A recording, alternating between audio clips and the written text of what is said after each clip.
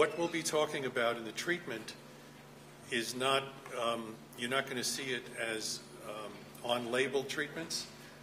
We're dealing with patients where most of the treatments are off-label, and not every gastroenterologist does this. This is what occurs in referral centers like at UNC, where we're seeing patients who failed everywhere. So I'm going to take you quickly through what is the reason, the value for centrally acting treatments, and then what do we use. Why do we use central treatments? They have high prevalence of psychosocial comorbidity.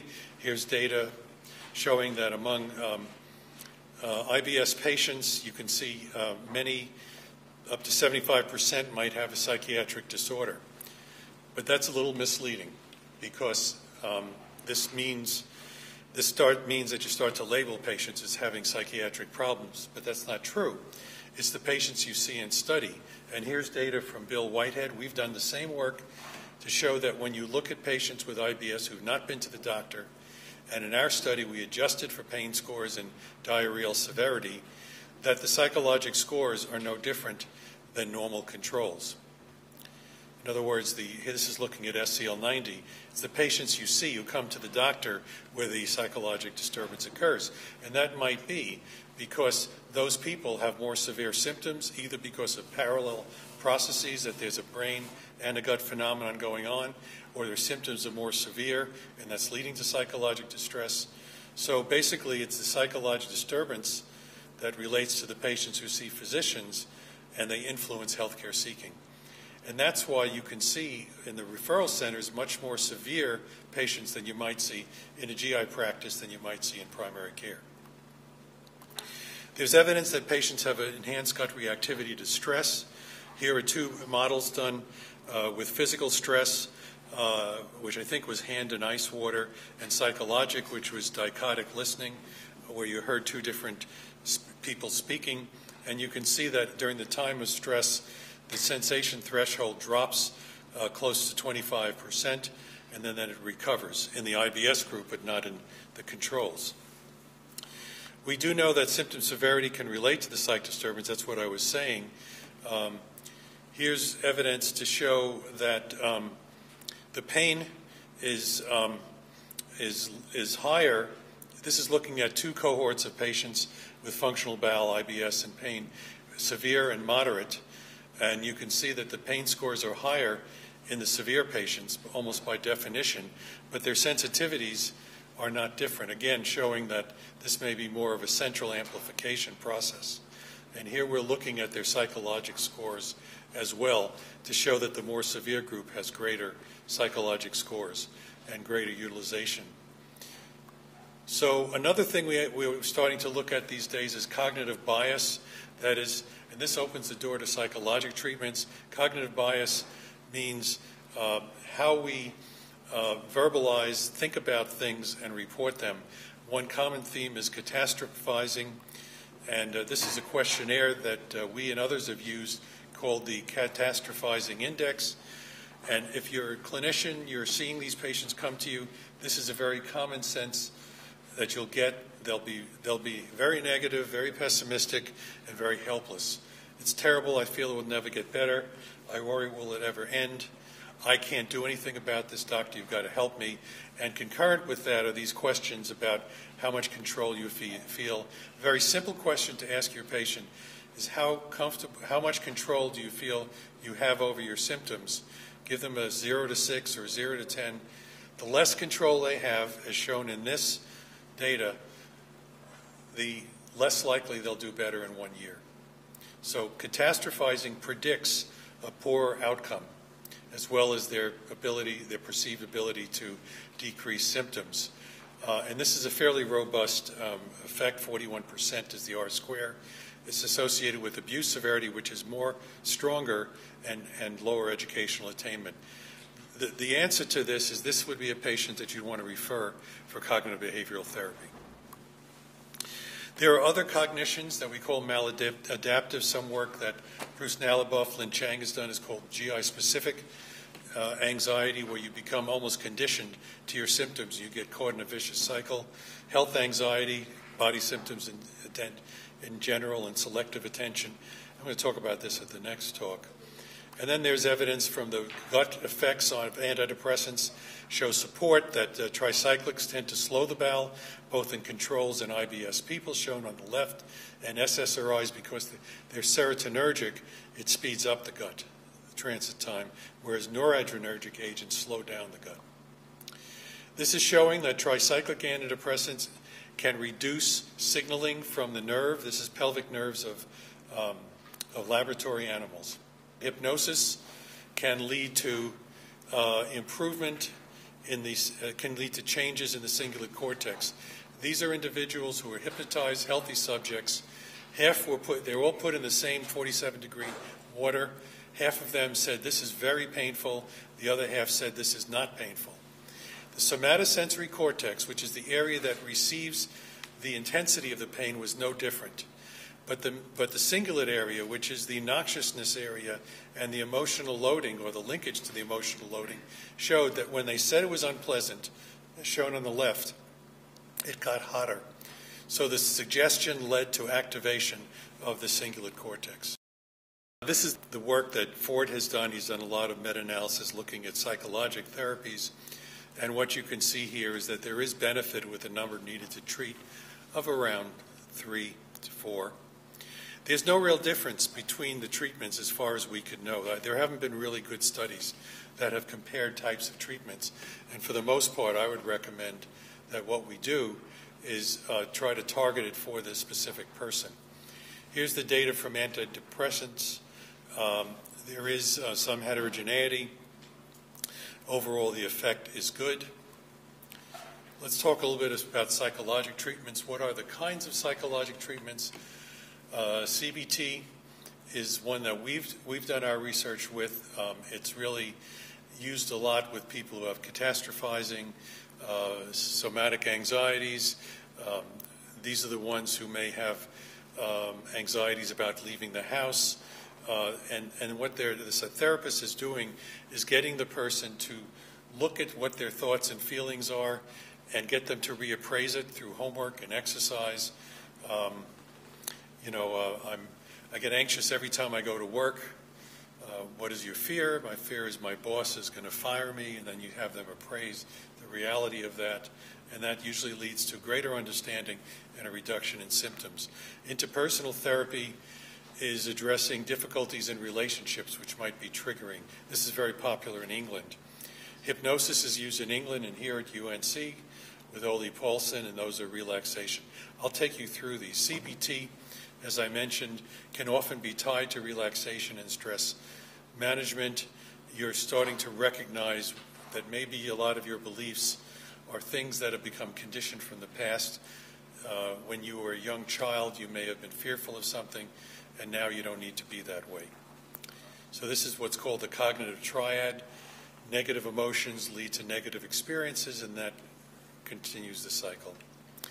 These are our data looking at CBT, and you can see that there was about a 70% clinical response compared to an educational control condition. The disipramine study was a little bit more complicated. In the intention to treat, there was a not significant effect, though there was a trend. But when you look at the per protocol, you're seeing significant effects, and the reason is because patients dropped out because of side effects, so you were enriching the population who stayed in the study. If you keep someone on it long enough, you have a greater likelihood of seeing benefit. Psychodynamic is relationships between the therapist. The therapist looks at the relationship between the patient and others, and sometimes even the therapist. We know with the psychodynamic therapy that there was significant benefit. This was a study by Francis Creed, very similar to our study, using an SSRI instead of a tricyclic and using interpersonal instead of CBT, and they showed clinical difference. The other thing that was relevant was that there was improvement in healthcare costs in the psychotherapy over the other two conditions. You get the treatment for 12 weeks or so, and then what you do is you leave with this knowledge and you continue to do well. That's very different from staying on a medication. And then hypnosis is this kind of relaxing, calming image. You have the person imagine a calm river, refocus, no pain. They're focusing on their bowels, and this leads to a state of relaxation that they can use over and over again. Peter Warwell has had remarkable studies, remarkable results. Here's his first one, and the ones to follow have also shown benefit. When do you want to refer for psychologic treatment? We think that if they have moderate to severe symptoms, mild occasional IBS may not be as relevant. It is very helpful if the patient sees a relation of the stress to the symptoms. If there's maladaptive coping, that's a handle for the therapist, and if they're motivated toward treatment. We published a paper in the American Journal of Gastro in 2010 to look at what were the predictors of CBT. And I think the translation of this into other conditions is generic.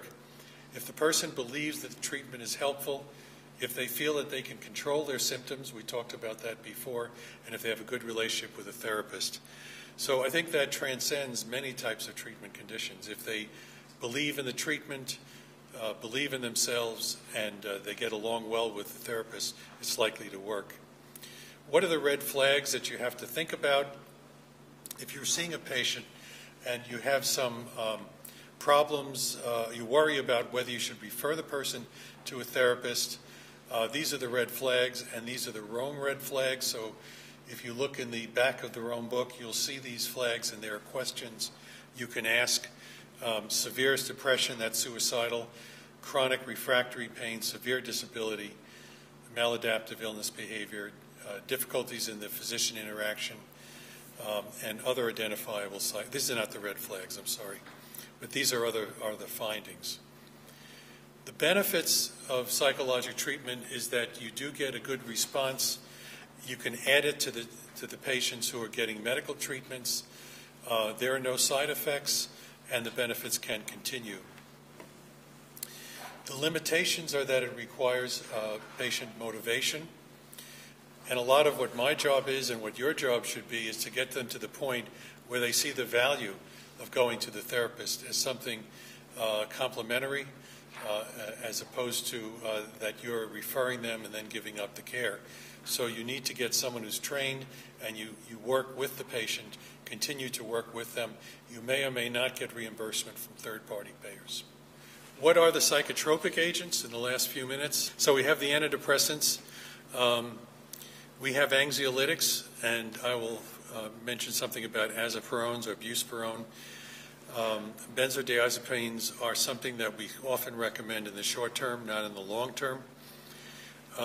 There is growing interest in the antipsychotics, primarily from our group, but growing in other places. And we have done some work with quetiapine.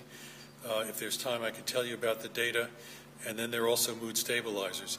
Remember, and this is something you can tell your patients, the gut neurologic system is the same as the brain neurologic system.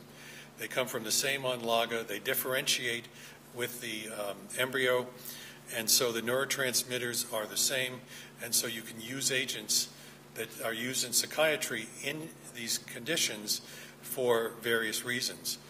And so when you're talking about antidepressants, I would recommend that you think about the TCAs or the SNRIs.